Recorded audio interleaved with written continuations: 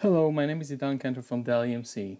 In this demo, we'll see how easy it is to protect vVols residing on PowerStore with RecoverPoint for virtual machines. We'll cover a few use cases, but first of all, let's start with a quick intro to the environment.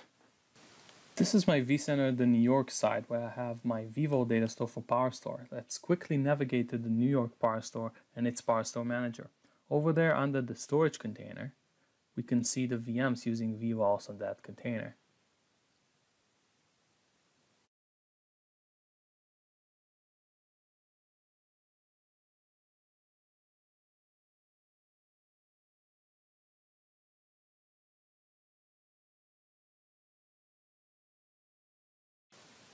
Now let's switch to the vCenter of the second site, Barcelona, where I have a vVol data store provision from another PowerStore array.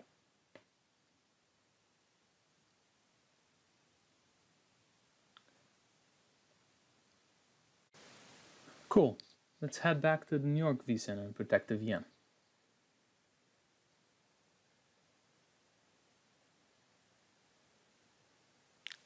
As you can see, this VM is leveraging vVols.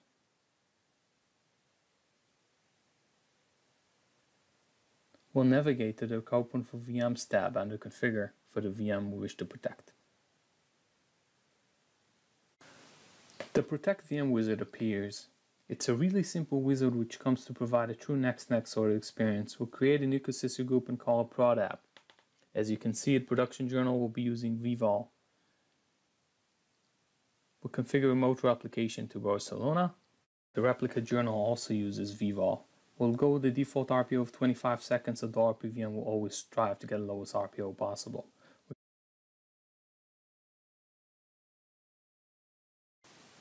The replica VM itself will also leverage vVols. Failover networks can be configured here during initial protection or post-protection.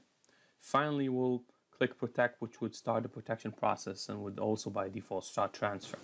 Replication has started, as you can see. Let's fast forward a bit. And transfer is active, meaning the VM is protected. And to our advanced VM protection demonstration, we would protect two additional VMs which are part of the same application, the same consistory group. Here's the glorious Protect VM wizard again. This time we will add this VM to an existing CG and protect additional VMs using the same consistory group. Let's select the additional VM, Linux DB01. Now per VM we can configure advanced options. In this case, we'll include a VMDK for replication. We'll let the RPVM create the replica VMs and place them on the auto-populated compute resources on the replica side, Barcelona. Replica also uses vVols. Finally, click Protect. The added VMs and their VMDKs are now being replicated. This has no impact on journal history, and we're good to go. The added VMs are now protected.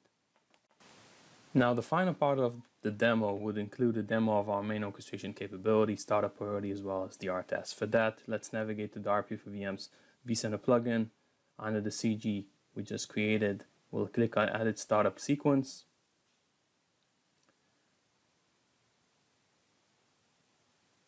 Most of the orchestration capabilities can be configured here, like startup priority, user scripts, prompts, and criticality. In this case, we want our database server to start up first, followed by the app and web servers, so we'll edit the priority accordingly.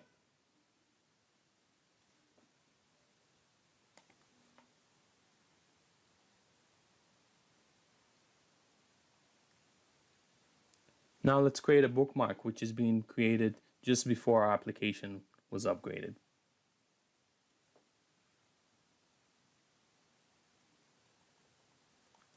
We'll then perform a DR test by launching the test copy wizard. We'll select the bookmark we just created as the image to access. We'll test in an isolated network which RPVM creates. RPVM will associate the VNX of the replica VMs with that network.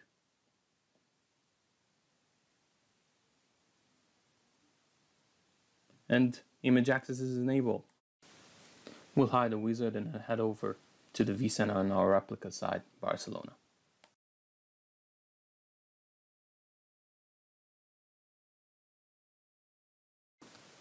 As you can see, our database server Linux DB01, which was configured with the highest priority, had been started first. The VMs of the next priority group would start only after the guest OS is up and running on the replica VM, meaning when we get heartbeat from the VMware tools.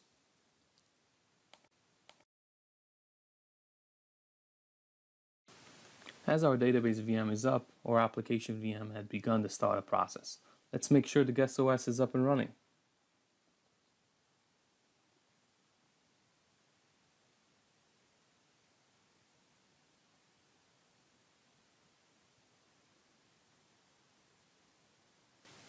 And finally, the web server VM is now also powered on and its guest OS is up and running.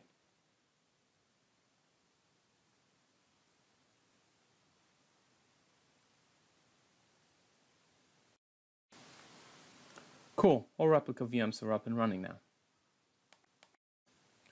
The last thing we need to do is to tidy things up and finish our DR test.